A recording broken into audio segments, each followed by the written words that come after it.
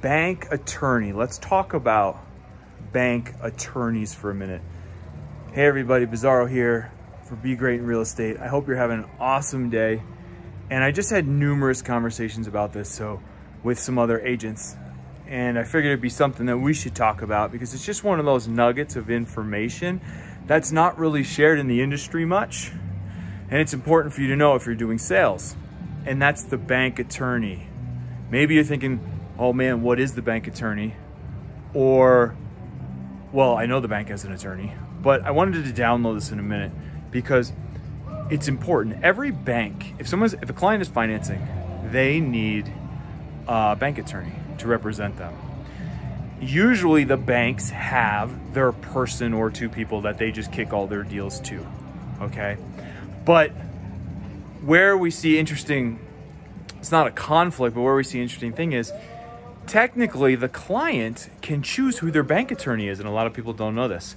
So they will have their buyer's attorney go to them and say, oh, hey, Matthew, I'd really like you to use me as your bank attorney to talk to your bank. So you're gonna get that weird, awkward call from your client being like, I don't get what's going on. My bank attorney said this, or my attorney wants me to be my bank attorney. I don't understand. Is this normal? What do I do? And it puts the client in a very awkward situation that they don't know how to handle. And so you need to know about this so you can stay ahead of this. And once they realize, because what's going on is their attorney is trying to double end the deal. They're trying to represent not only the client, but they're trying to represent the bank so they can get twice. Legal, nothing wrong with it. However, confusing because the bank has to use whoever the client wants. So if this is happening, you want to make sure it's happening early and not happening after the bank attorney has been assigned and things have been going on, because the upend that is going to cause you a great delay. And nobody likes delays, especially now because everything takes forever anyways. But the client can request the bank that they use their attorney. That's a thing. Your client's not going to know about this, but their attorney, depending on how bad they want another $2,000, is going to push this really hard. And where you need to be at is you need to make sure this is not something that makes them uncomfortable or you uncomfortable when they ask you, and you're like, I have no idea what's going on. So it is a thing.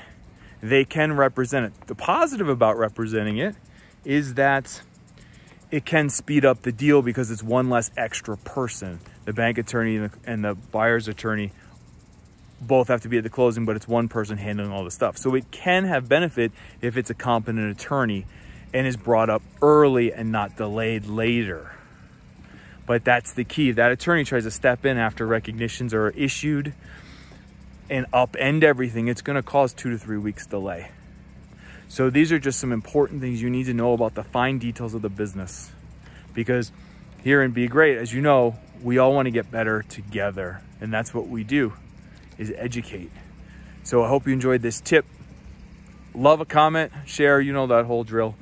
Have a beautiful day. We'll see you all soon.